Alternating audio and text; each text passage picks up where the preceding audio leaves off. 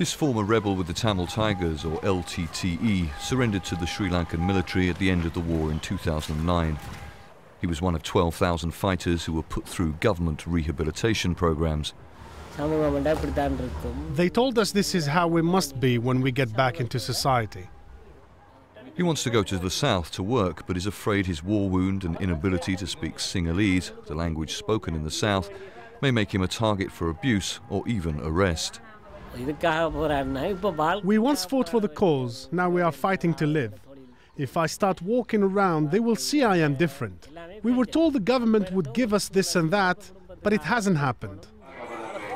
Just over 5 years after the war ended, and there seems to be little trust of the government among Tamils here.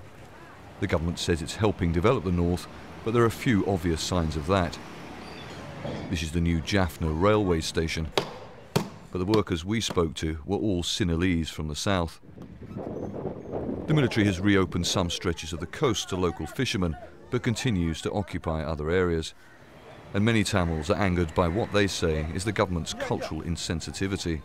The Buddhist temple behind me was actually destroyed by the LTTE during the war. Now it's subsequently been rebuilt. The Tamil Hindus who live here in Jaffna say that rebuilding Buddhist shrines and temples like these is actually hindering the reconciliation process. It's not just Tamil Hindus who say this is inappropriate. There are many among the Christian and Muslim Tamils who agree. They are afraid the word development actually means the government taking their land. If they show some real interest in reconciliation, the Tamil politicians would have responded favorably. But so far, there was no gesture, no attempt to win the confidence of the Tamil people. The military commander of Jaffna says Tamil society often rejects former rebels. He says when over 7,000 Tamil men and women applied to join the army on the first day of recruitment in Jaffna, the Tamil provincial administration tried to persuade locals not to join up. We are trying to connect the south with the north. So the military is going to the maximum, I should say, in order to help people.